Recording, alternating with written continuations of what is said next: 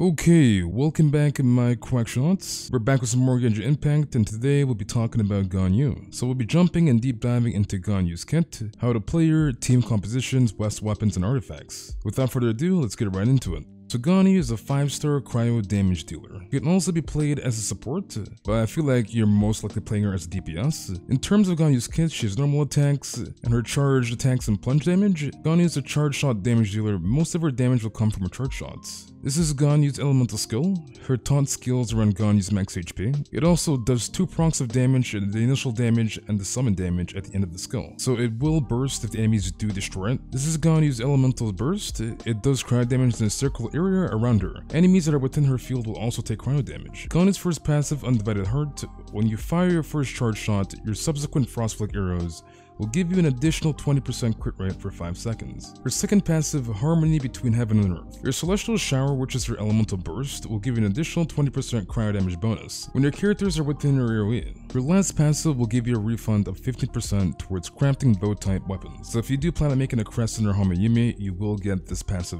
In terms of priority, level up her charge shots, so that's number 1. Second is her elemental burst, and third is her elemental skill. If we take a look at Ganyu's multipliers, she has a 230% multiplier on her initial Frostflake arrow. In addition, she does get a 392% damage as well, so this is totaling 622%. Her charge shots are about, I want to say give or take, a 2.5 seconds load up time, which can be slightly shortened depending on your animation cancelling, which we'll get into shortly. So her elemental skill has an irradiated HP of 255% at level 13. The skill damage is 281%, the duration is 6 seconds, and the cooldown is 10 seconds. Her burst has a 149% multiplier at level 13, at level 10 it's 127. Her elemental burst is 100% uptime, 15 seconds cooldown, and 15 seconds uptime. Let's take a look into Ganyu's Constellations. Ganyu's level 2 charge shots will reduce your enemy's cryo resistance by 15% for 6 seconds.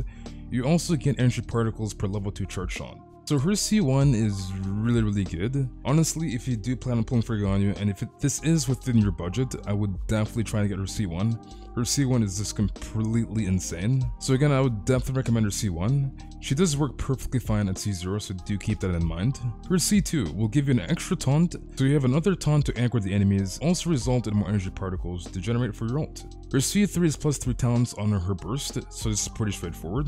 Her C4 will increase the damage taken of the enemies that stand within her cryo field. Enemies within the field will take increased damage over time per 3 seconds. So basically it starts at 5% and will also increase damage over time per 3 seconds. Her C5 is plus 3 talents on her elemental skill, so this is her most broken constellation. If you're planning on getting this constellation, then I'm not sure why you're watching this video. Whenever you use her elemental skill, it would allow you to instantly fire a charge shot as long as it's within 30 seconds. I recommend you start off with Blizz Glad set, so 2-piece Blizz and 2-piece Glad. Remy can work as well, so I feel like this is the standard for a Ganyu build. So this is my definite recommendation if you are starting to plan out on farming for Ganyu. If you plan on running Freeze Ganyu, I'd recommend you run 4-piece Blizz Destroyer. The 4-piece set will give you 20% crit rate when enemies are affected by cryo. In addition, enemies that are frozen will yield another 20% crit. So in total, it is 40% crit rate, which is absolutely insane. So this is a good set to run for Freeze Ganyu. For Freeze Ganyu, I would suggest you run Attack Sands, Cryo Damage Goblet, and Crit Damage Circlet, as you do get the 40% crit rate boost from the 4-piece set bonus. Okay, so for Melt Ganyu, the best set is definitely 4-piece Shimenawa Reminiscence, so aka Remy. You will get 18% attack from the 2-piece set bonus. In addition, every time you use your elemental skill, you will also get a 50% bonus to your charge shot damage. This set is really good on Melt Ganyu, as you won't be using your burst as much, as it will affect your power applications with her burst. So ideally, you will use your elemental skill, which is her Trail of Shilin, and you will get that damage buff from the 4-piece set bonus when you're trying to proc your melts with Ganyu. So this is definitely the number 1 option for Melt Ganyu. Okay, so in terms of 4-piece Wanderer's Troop, this set is not really that easy to farm, so do keep this in mind. So again, I would try to farm more so of a Blizz or Glad set with Remy. Either or could work for a standard build. If you do have some Wander pieces lying around, these are also a good option to use for your Ganyu as a more universal build. This set can be used for both Melt and Freeze Ganyu, so this is a very valuable option as well. So let's talk team compositions. In terms of Freeze Ganyu, one of her best comps is Morgana comp. The original Morgana comp was Ganyu, Mona, Diona, and Venti.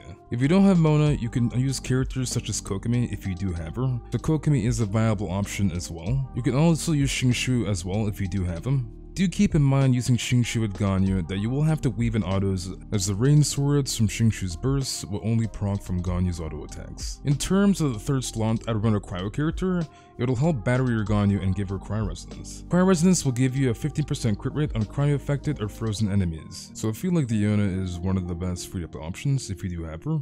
Shenna is also a good option if you have her, and her Icy Cool stacks will also boost your overall team's damage. If you don't have Diona or Shenna, Rosaria can help buffer your team's crit rate with her passive alongside Cryo Resonance and battering the team. So if you don't have Shenna and if you don't have Diona, Rosaria is also a good option.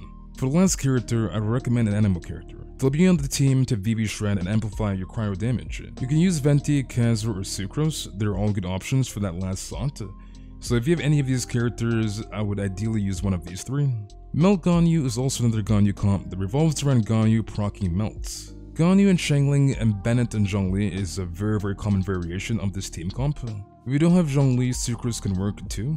Other variations of Ganyu melt comp includes Ganyu, Kazuha, Bennett, and Zhongli. This comp will give you a little more safety with Zhongli's shield. Also, Bennett and Kazuha can apply power so that your Ganyu can melt. With the recent addition of Shenna, Ganyu, Bennett, Shenna, and Kazuha is also another viable option. So if you do have Shenna, you can slaughter in this team comp too. I feel this one's more situational though. Okay, so let's jump into her weapons. So we have Amos. This weapon is broken on Ganyu, so this is pretty straightforward. We also have Thundering Pulse, which is a good option if you don't have Amos. The crit damage stat will also ease the pain of Artifact RNG. Pain. You have Hamayumi and Prototype Crescent. In terms of these two bows, in general, I would use the Crescent in the free setting, and I'd use the Hamayumi in the melt setting. With the Hamayumi, you will get an increased damage bonus on your charge shot damage when your energy is at 100% from its passive. Prototype Crescent is also good. It will boost your movement speed by 10% and your attack percentage by 36%. Honestly, I can't really recommend this weapon, especially this being a battle pass weapon. I would just stick with the Prototype Crescent or the Hamayumi. They're much better choices. So we're going to pretend I have the Black Cliff. If you do have this weapon, it's also a viable option. In addition, if you do keep up the stacks, as you do get 3 stacks on this weapon, it can also rival 5-star weapons. Okay, so we're going to pretend that we have Polar Star as well. So Polar Star is another good option on Ganyu if this is what you have. It can work both in the melt and in the free setting. So in terms of the Polar Star, you will get stacks depending on the actions you do. So basically, you get 4 stacks when you do normal, charge attacks, elemental skills, and your elemental burst.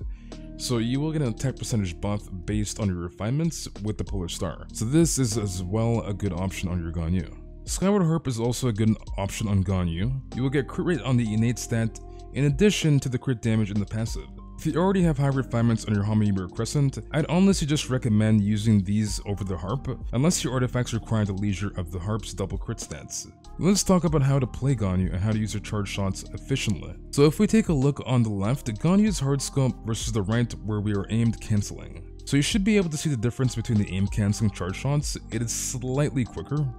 The way to achieve this is to basically aim by using your left click. Then you want to right click to animation cancel, which would be the aim mode key, and then you want to dash cancel. It'll help you be more mobile, and you'll also get iframes when you dash as well. So I would definitely recommend doing your aim canceling on Ganyu.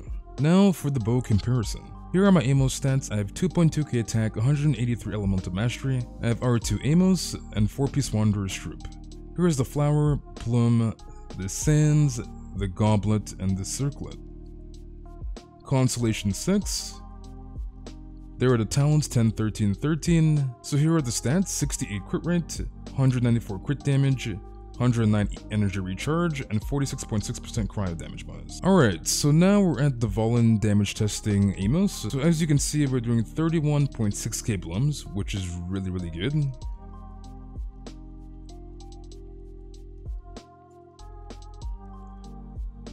Alright, so now we're on Thundering Pulse. So we have 1.8k attack and 183 elemental mastery. We have 68 crit rate and 260 crit damage. Okay, so we're back at the Volin. So as you can see, we're doing 24.9k bloom damage with Thundering Pulse, which is very nice.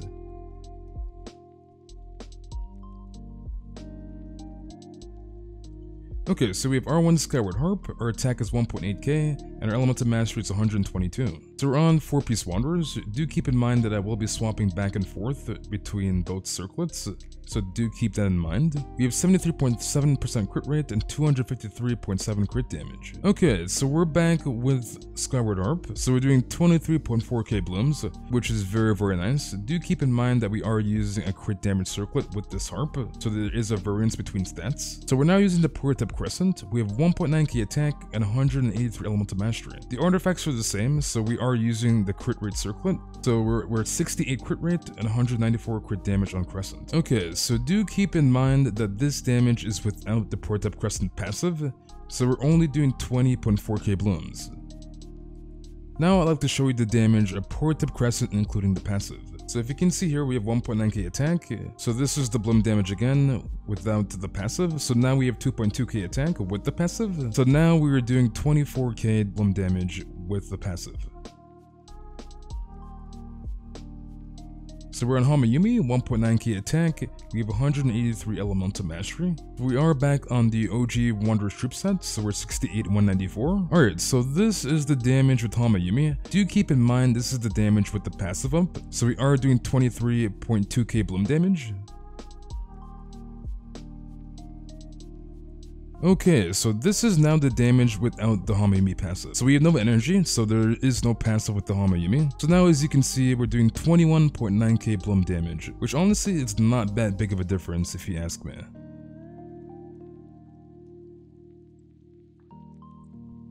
Okay, so let's talk Ganyu freeze comp rotations. So in the standard Morgana comp, usually you would have either Ganyu or Diona apply cryo onto the enemy, then you would have Venti use E and Q, so his elemental skill and burst. His burst was for cryo, and then you would go to Diona usually holding 4-piece no blast, which would buff the entire team's damage, and then you'd go to Mona, who would apply her elemental burst and E elemental skill. Basically, Mona here will give the Omen buff, and it does get extended when enemies are frozen. So do keep that in mind. And then you use Ganyu's burst to get that overall cryo damage bonus for your team. So this is just pretty much the standard rotation for Ganyu freeze comp.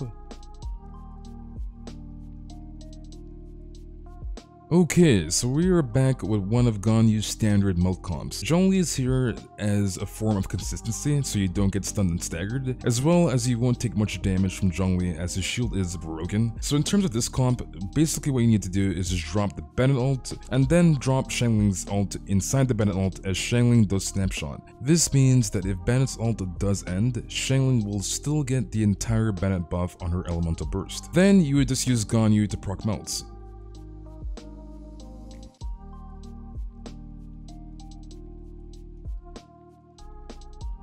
Okay, so we are at the end of the video. So hopefully you guys all enjoyed this showcase of Ganyu and how to build her. So if this did help, do let me know in the comment sections below. Let me know if you are pulling for Ganyu, and if you are, I do wish you the best of luck. So yeah, hopefully you guys did all enjoy, and yeah, I'll see you guys all in the next one. Told my brothers one day we gon' make it. We just gotta grind for that paycheck. Mama told me one day I'll be famous. Remember when she used to say she hate this? Back then they would laugh when I say shit. Now I'm inside all them people's playlists.